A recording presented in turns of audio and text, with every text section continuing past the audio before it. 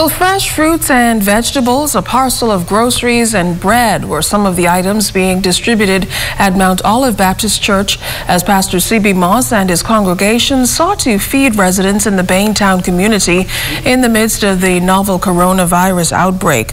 Residents didn't get those items before their hands were appropriately sanitized and social distancing was observed.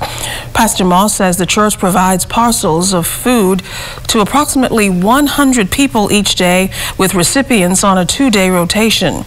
Meantime, Minister Francisca Moss and Minister Jacqueline Dorset say they take pride in being able to assist. Before they enter the property, we would sanitize their hands, and also we insist that they remain at home.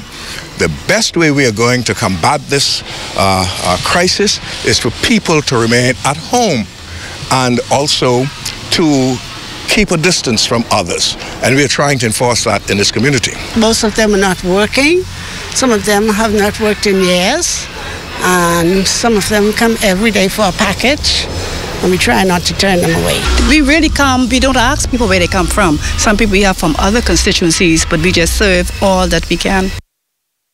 Well, Anita Miller, who is also a widow, says she's grateful for whatever she can get, especially because she's on her own. Another resident, Ezra Ramming, says he's grateful for the groceries he says help to supplement his diet. Ramming says amidst the novel coronavirus outbreak, he's being very cautious and urged Bahamians to do the same.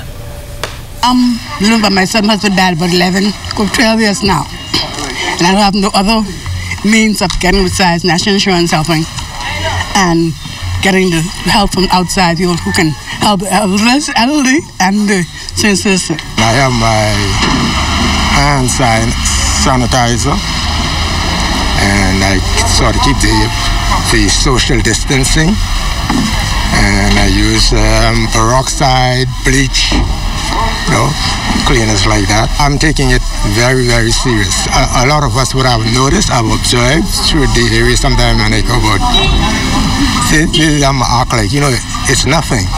And I think it's foolish.